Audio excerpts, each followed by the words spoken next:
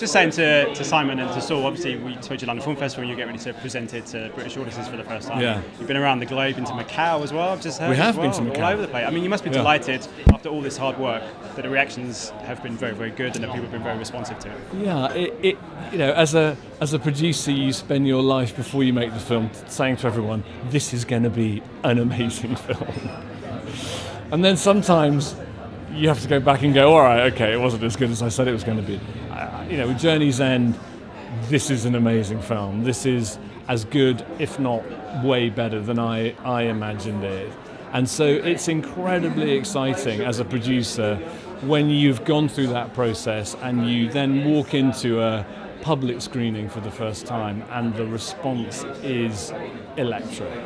And there are people there who are telling you it's better than a lot of big name films. That it's going to stay with them for days, and actually then send you an email later going, it stayed with me for days. It's all that you can dream of. It's a real, I was saying to the other guys as well, a real visceral quality to this, not just in terms of the war aspect, but the aspect of the men trying to come to terms with their own demons, if you like. I mean, when you saw it for the first time, your reaction must have just been, this is incredible, it's come to the screen like this. Yeah, I mean, I was an emotional mess, actually, when I saw it for the first time. I mean, I found, I have lived and breathed this film for the last 4 years, and you know, the moment that it was suggested to me by Anthony Selden, one of our EPs, that I might like to think about trying to get the rights. It was a life-changing light bulb moment. So to see those reactions, to watch my film, our film, on the big screen was incredible, and to see the nuances and the performances that those 6 actors and everybody else behind them have created, and actually to create a film that you can feel, that you can shout about from the rooftops.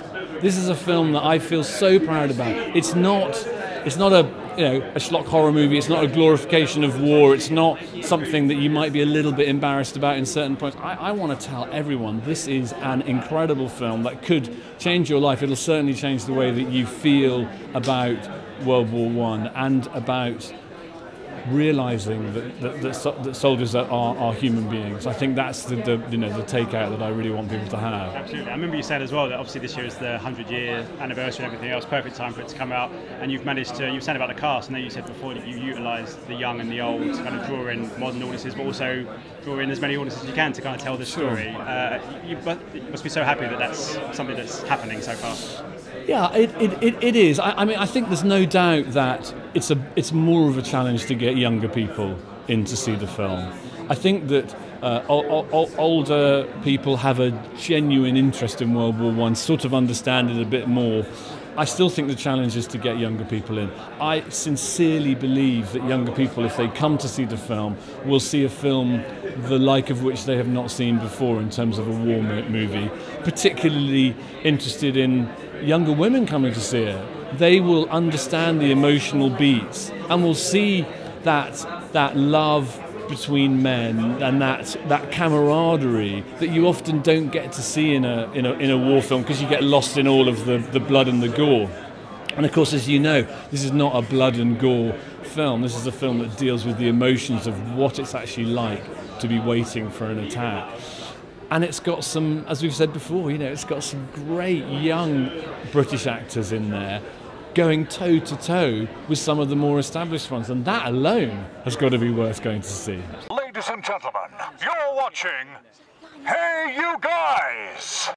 Hey You Guys, huh? Hey You Guys. Is that from the Goonies? It is indeed, yes. Nice. Hey!